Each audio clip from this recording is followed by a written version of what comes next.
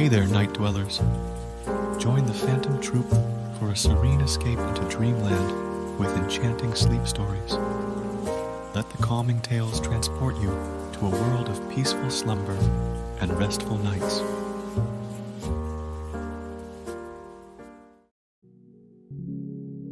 Hey there, I'm Isabella, your sweet storyteller. It warms my heart to have you here with me. Tonight, we're set for an adventure into the world of mystery and suspense. Get ready to be hooked by a story that unfolds in the shadows of the unknown, where every page brings us closer to an unsolved enigma. Before we dive into the gripping narrative, take a moment to let go of the day's events. Inhale deeply, letting the weight of the world lift from your shoulders. Exhale, embracing the soothing calm that surrounds you. As we embark on this mysterious tale, picture yourself on the edge of anticipation, eager to uncover the secrets that lie ahead. The story we're about to unfold draws inspiration from real-life enigmas, weaving a tapestry of intrigue that will keep you on the edge of your seat. Feel the tension in your muscles dissipate with each breath. With the day behind you and relaxation setting in, let the excitement of the unknown heighten your senses. Together, we'll navigate through the twists and turns of this suspenseful narrative. Now, as the world fades away and the mystery unfolds, allow the soothing rhythm of my voice to guide you into a tranquil state. Stay tuned as we step into the mysterious unknown, where every moment holds the promise of revelation. The summer of 1965 in the quaint suburban neighborhood of Queens was a canvas painted in hues of tranquility.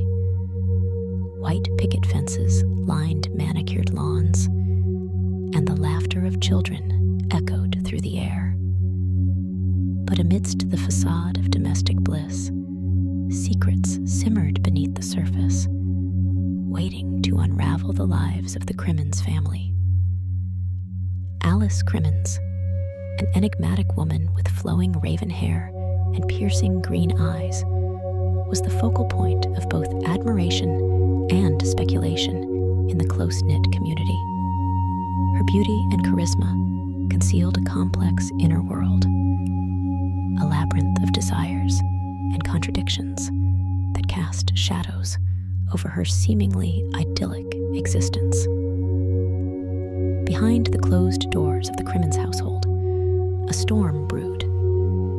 Alice's tumultuous relationship with her estranged husband, Edmund Crimmins, was a source of constant tension.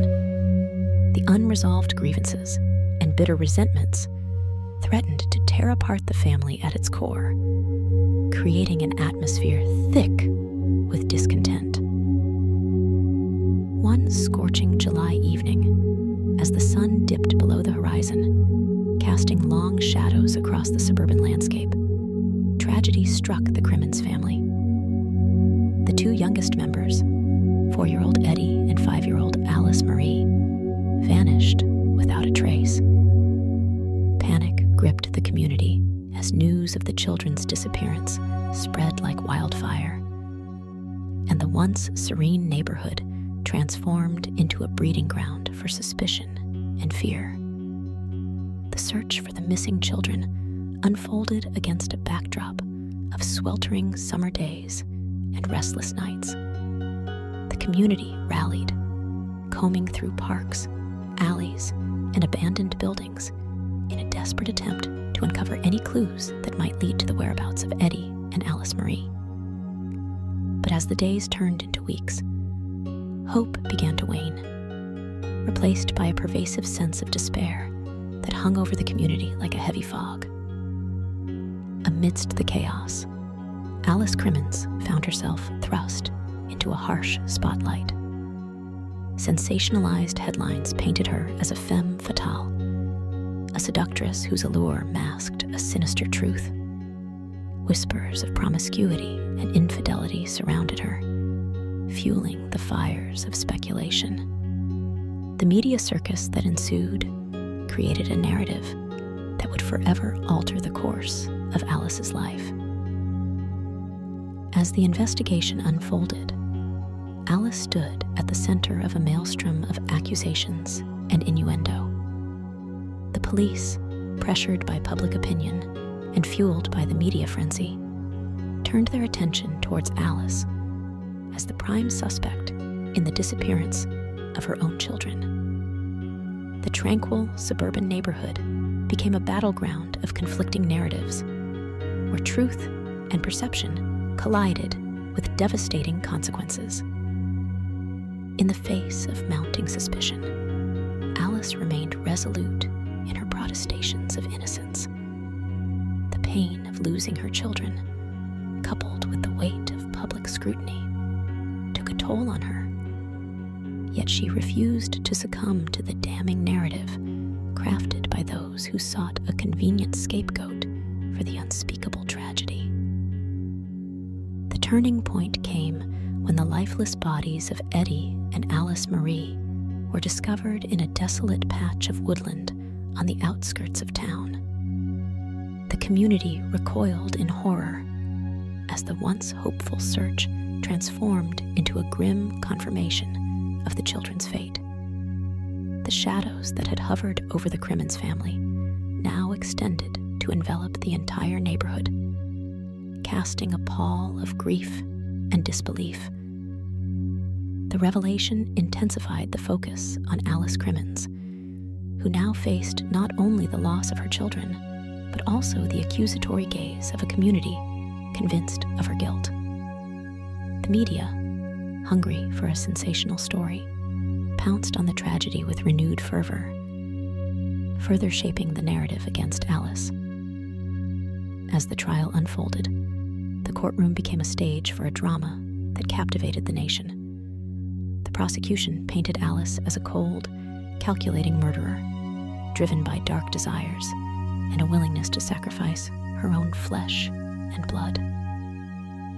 The defense, led by a tenacious legal team, fought tooth and nail to dismantle the prosecution's case, uncovering inconsistencies and highlighting the lack of concrete evidence linking Alice to the crime. Yet, the trial was not just a legal battle. It was a spectacle that played out in the court of public opinion. The jury, swayed by sensationalized media coverage and biased portrayals of Alice's character, rendered a guilty verdict. In 1968, Alice Crimmins was convicted of the manslaughter of her children, sentenced to a prison term that felt like a lifetime of punishment for a crime she vehemently denied committing. Behind prison walls, Alice grappled with the harsh reality of her incarceration.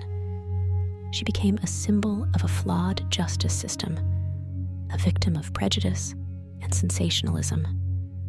Letters from supporters poured in, offering words of encouragement and expressing doubt about her guilt. However, the shadow of doubt that lingered over Alice's case did little to overturn the conviction that had shattered her life. In 1971, Alice's legal team succeeded in overturning her conviction on appeal. The mishandling of evidence and procedural errors were cited as grounds for a new trial.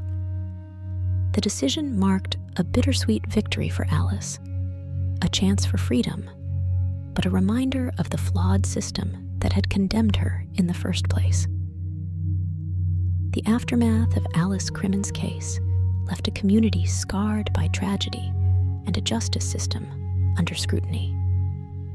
The shadows of doubt that had haunted Alice persisted even after her release. Some believed in her innocence, while others clung to the notion of her guilt. The media moved on to the next sensational story, leaving behind a woman forever marked by the shadows that had enveloped her life.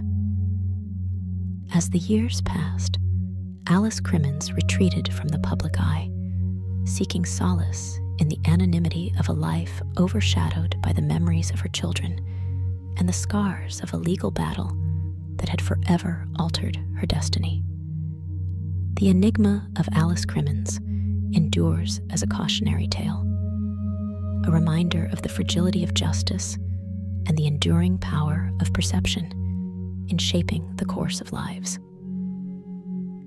In the quiet suburban streets of Queens, where white picket fences still line manicured lawns, the shadows of innocence and guilt intermingle, casting a complex tapestry that defies easy interpretation. The story of Alice Crimmins remains etched in the annals of true crime, a haunting reminder that the search for truth is often obscured by the shadows that linger at the edges of our understanding.